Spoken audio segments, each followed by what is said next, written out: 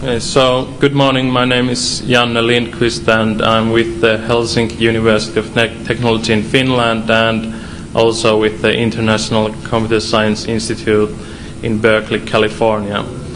And the title of the talk is IPv6 is bad for your privacy, but I can start saying that, well, it's not that bad after all, when you have arrived to listen to this. So it's kind of silly saying that you could say that IPv4 is bad for your privacy or internet is bad for your privacy, but you'll see what's my point. So to introduce the topic, so I'm actually going to talk about how the IPv6 address itself can be used as a covered channel. And a covered channel is a mechanism that is not designed for communication but can be used for that. So IPv6 address is designed as an interface identifier for a host or for routing purposes to show the location of the host. But it's not designed to communicate any other kind of information. And about covered channels in IP, so there is some related work already in this. So I gave this talk before in Military Communications Conference in last year, and last year DEFCON Murphy presented how to use ICMPv6 as a covered channel. So I have only read the abstract of that presentation, so I don't know the actual contents. But then in Privacy Enhanced Technologies workshop, there was a paper about covered channels in IPv6, and the authors listed 22 different covered channels that are in IPv6, and had some discussion about how to detect these covered channels.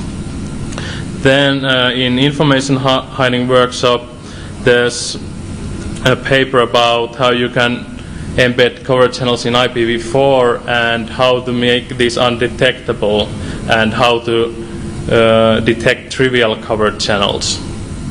Then in CCS, there's a paper about how to do timing covered channels. So that's quite interesting because, as you probably know, IP is not a reliable service, so it's not that trivial to send timed IP packets so that the recipient actually can deduce what's the actual timing pattern. And there's one other paper about covered channels in IP that I'm aware of. But all these other work didn't point out this, when I say to you, it's rather obvious and simple covered channel. So an IPv6 address can be configured manually, just like in IPv4. And we can use in IPv6 networks DHCP-v6, which is equivalent of the IPv4 DHCP, or we can use the stateless address auto configuration, which is the source of this covered channel problem. So the IPv6 stateless address auto configuration is designed to auto configure unicast IPv6 addresses. So just a reminder that the IPv6 address basically consists of 64 bits of a subnet prefix and 64 bits of the interface identifier, which marks the particular host.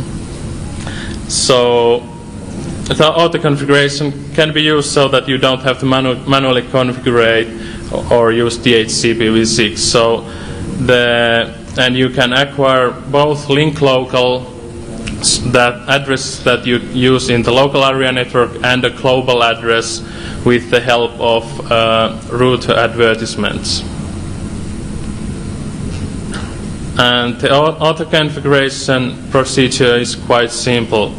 So a node chooses a tentative address candidate and then performs a duplicate address detection. So it sends this tentative address candidate to the network, and if nobody replies to this tentative candidate address, that the address is actually in use, the node starts to use the address. Or if somebody replies that, okay, I'm using the address, the node chooses another address and starts to use that. If first sends the duplicate address detection, if nobody replies to that, starts to use the address.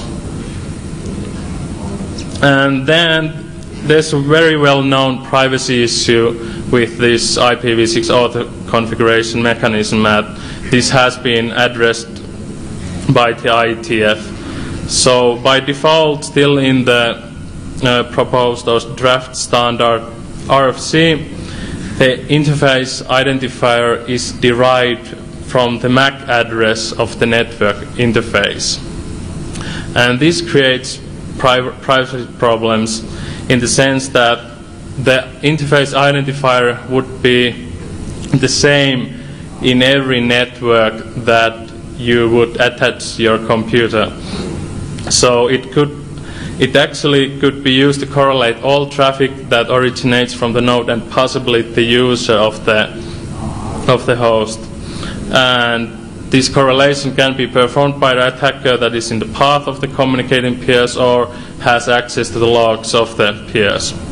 And the RFC 3041 proposes privacy extensions to the address auto-configuration. So basically, the address can be chosen randomly instead of using the MAC address derived version. So this is pretty obvious then. So since the interface identifier can be chosen randomly, it also contains useful information that can be used for an attack. So 64 bits is actually quite a big cover channel. However, we need to assume that the attacker can compromise the operating system, but well, you probably all know well that how that can be done, so I don't need to go there. But okay, so as I mentioned, there's related work about these covered channels. So there are quite a few possibilities, but why is this different? Why it's even worth mentioning about?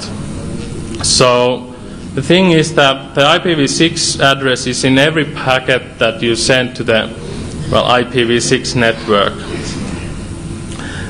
So for example, you could use TCP sequence numbers as covered channels, but if you happen to use IP security ESP to protect your traffic, the outside attacker cannot see the TCP sequence number. Of course, there are possibilities for covered channels in the IP security too. And what I'm trying to say here is that since it's in every packet, so this is not that you include in the packet. So IPv6, for example, has optional headers that you could include and use as a covered channels. So how do you detect? You need to have this address in every packet that you send. And if you can choose it randomly, well, I'm saying that there's actually no way to detect that somebody is using the covered channel on the network if you're careful. You can, of course, in the operating system do stuff to detect it, but not on the network.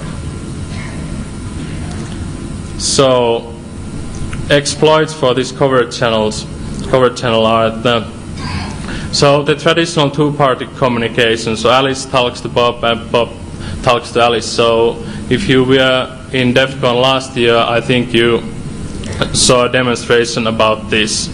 But then there are these third-party attacks. So you can, for example, transmit secrets unknowingly for the user, or do Big Brother surveillance. And I'll give an example of both of these attacks, and I'm emphasizing this point that of course you can do this kind of attacks in various ways. So for example, you could just open a connection to a server or whatever, but that's not very covered, so that can be detected on the network with, for example, if intrusion detection system perhaps. So for the first possible exploit, so in this scenario we need some way to identify the compromised devices. So this is kind of limited, as you will see. So let's say that you have a laptop with the wireless LAN and you're using it. So the attacker has somehow compromised it. Perhaps it's a malicious vendor or whatever, or if for a worm that spreads on the wireless interface or whatever. And he has a database of these devices that are compromised and the MAC addresses. So you use the MAC address of the wireless link to identify the devices. So then you just passively listen to the wireless traffic and check if there are compromised device nearby, and then for example the IP address, the 64 bits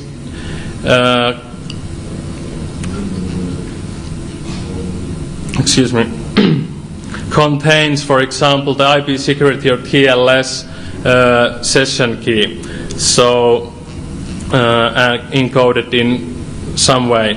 So this is currently this can be done, for example, for triple disk, so 56 byte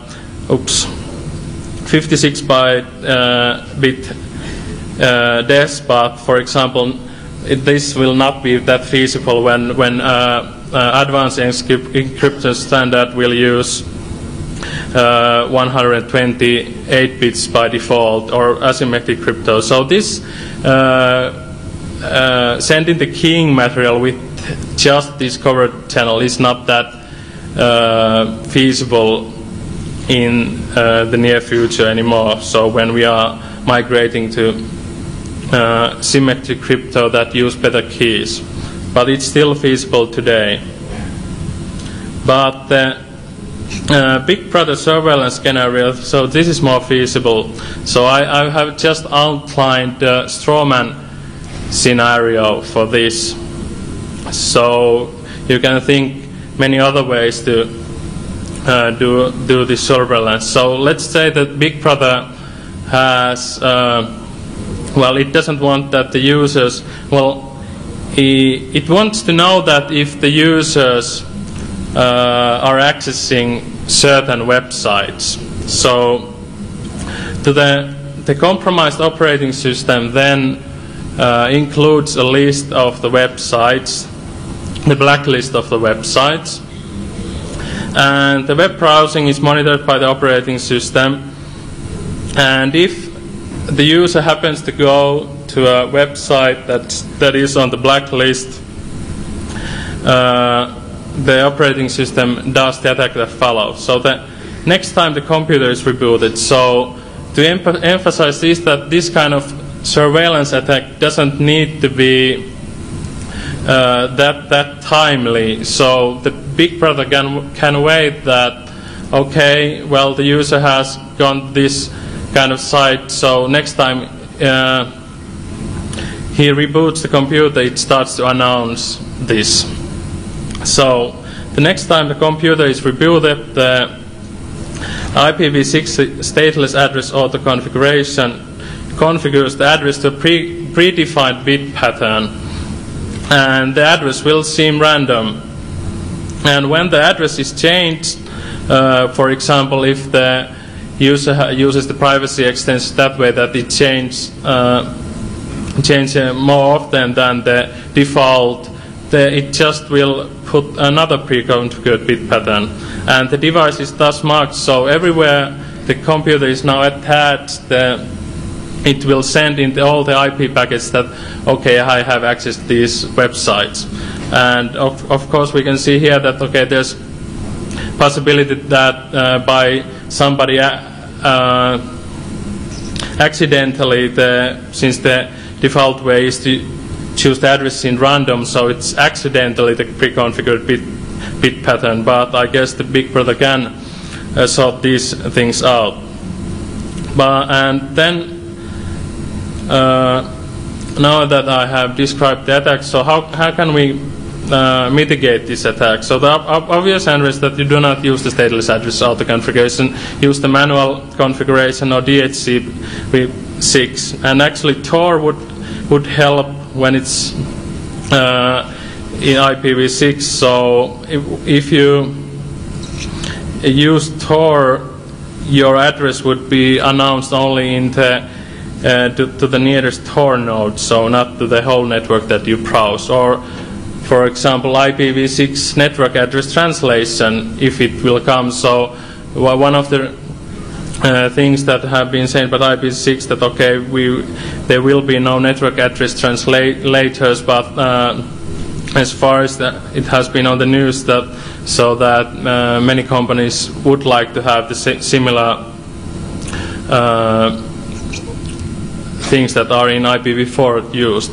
But one efficient mitigation is actually this so-called cryptographically generated addresses, or CGA. So these are defined in RFC 3972, and these are mainly used for secure neighbor discovery.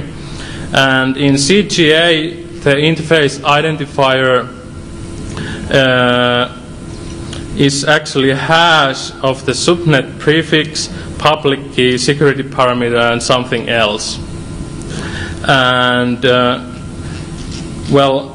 and this actually prevents pre-computation of a suitable hash, so that you can have the pre-configured bit pattern, because you actually cannot pre-computate for every subnet prefix the hash pattern that you would like. So if this CGA was just for the based on the public key, you could actually do it this way, that you just install some private key pairs that the public key hashes to the pre-configured pattern. But this way you cannot actually pre-compute. But it's still possible. So if you have list of these pre-configured bit patterns that you would like to has this, so you should. But it would need that you would need to create lots of public keys. So it's not that feasible anymore. So I don't have much time anymore. So in conclusion, the point of this talk was that okay, we actually have quite a few these protocols today that try to protect the privacy of the user by introducing random protocol identifiers. For example, session session initiation protocol SIP has these privacy extensions, and I don't know, have you heard about HIP, but it has also these. But so whenever we introduce these random protocol identifiers to protect the privacy of the user, we introduce also the possibility of covert channels that can be used by the Alice and Bob to communicate with some other traffic, or can be used by a third party to compromise the confidentiality of the communication, or can be used to reveal any kind of information about the user to third parties. And so in the end, as I said at the start, so IPv6 is not that bad for your privacy compared to IPv4, but the stateless address auto configuration privacy extensions make possible to do other kind of privacy attacks. And